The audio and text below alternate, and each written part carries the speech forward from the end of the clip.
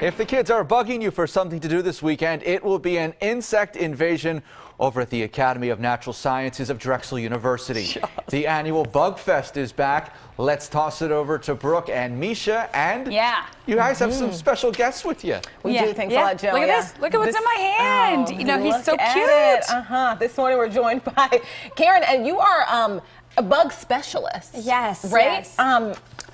This is overwhelming, okay? We also have some bugs here, okay? So bugs make some people nervous and some people touch them. Yes, I'm one of them. And you can touch him right on his back. He just might give it a little jerk up. That's a Hercules beetle. He's one of the largest, longest rhino beetles. I feel like I'm He's found in South America. But he is alive.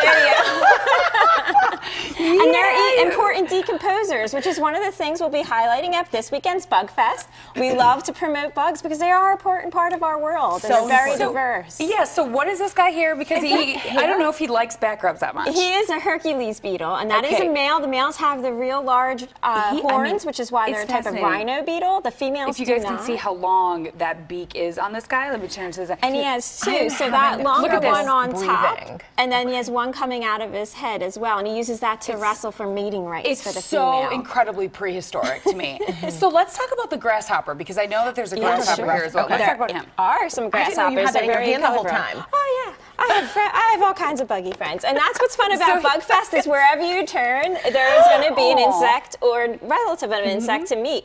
This is a lubber grasshopper, an eastern lubber grasshopper, so you can see these all over Florida, down on the southeast coast, up through around Texas, the east coast of Texas, and they are very colorful. They like to eat plants. And they can be decomposers, eating dead material as well of different plants. And this is one of the many insects that you'll get to see.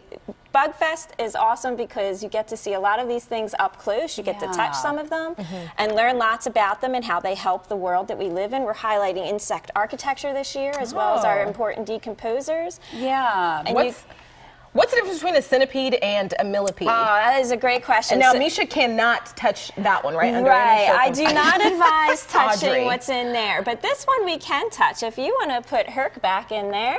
So should I just set the whole thing in there? Just right in the log. The reason why we keep him on the log is he has a really good grip. We'll spend the whole segment trying to get him off your he's like hand. really peaceful, but I feel like that does not make this easier. But this is a millipede, which you're holding now. A millipede is more tubular in shape and has 4 legs for every ring. And they're decomposers. They're eating plant material and stuff.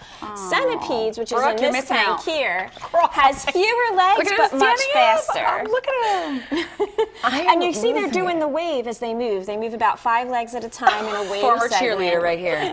So, and I was going to ask you too, so what other kinds of things can the kids do this weekend? We have our ever popular Roach Race 500, where we'll be racing lots of cockroaches. We're debuting a new track where they'll be touring the city. We're going to keep track of what iconic sections of the city that they go to visit, from the Love Statue to, of course, our museum as well.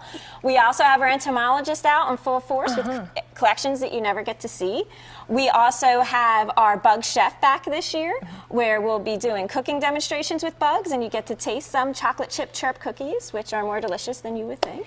You know, and I was going to ask too, what about habitat? Because I know that the environment, when it comes to especially insects, is so incredibly important. It really is. And this insect here on the lid, I can handle her, but we'll just leave her on there for now. This is a jungle nymph, and they live in rainforest areas of Southeast Asia, which is huge for a lot of We're going to take it to break with this one. We're just going to... Misha, you're going to hold this one too? Yeah, I would like to. You can. You are awesome. Thanks for being here with us. 3 to Go is next. We'll be right back. All right, look at him. Look at him, guys.